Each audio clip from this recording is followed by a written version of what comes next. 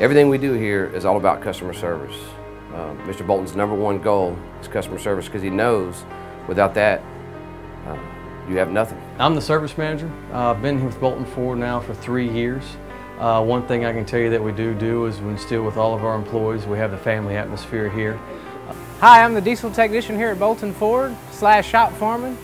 And as shop foreman, I'd just like to tell all the customers that are watching this that you're our #1 priority here at Bolton. We have highly trained technicians that are here to service your vehicles and work on them and get them fixed right the first time. All of our customers that do come in here, we treat them as if they are our own family.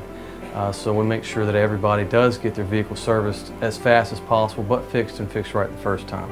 Well, I've been here for 23 years. I started as a warranty administrator, and I've been filing. I checked vehicles in. I mean, I did everything, you know, in the service department. That's where I've been working at. I've had great co-workers. I've met a lot of people. I really enjoy working here at Bolton because it's a family-oriented dealership. Our staff, our management really takes care of us. And I guess for the most part for me is they put God first in their business. And that is our goal here at Bolton Ford, and that's one of the reasons why I love it, because he does instill the family values and making sure that all of our customers are completely satisfied, and he'll do whatever it takes to get there. If you're looking for an opportunity to work as a technician and you're certified and you want to give us a chance, then this is one of the best places to work. Even after Hurricane Rita, all the employees came back. Not one didn't come back.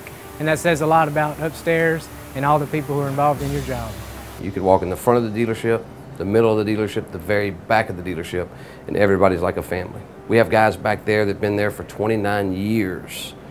You can't say that in the car business.